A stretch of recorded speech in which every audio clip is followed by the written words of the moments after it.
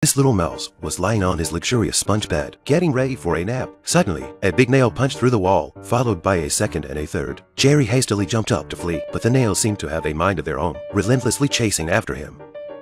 It turned out that outside, Jack was doing some renovations using a nail gun. In the narrow corridor, Jerry darted away swiftly, with the nails hot on his tail. However, one large nail blocked his path, and then several others pinned him firmly in the gap between them. Unable to move, his situation seemed perilous. The final nail broke through the wall, and Jerry closed his eyes, ready to accept his fate. But the nail stopped right in front of him. The pneumatic gun had malfunctioned. Jack grabbed a hammer, about to finish the job. At the critical moment, Mike opened the door, calling Jack for help, and that's how Jerry narrowly escaped certain doom. As Mike and Jack were carrying a bathtub upstairs, Jerry decided to give them a taste of their own fright, stealthily hiding behind a bottle.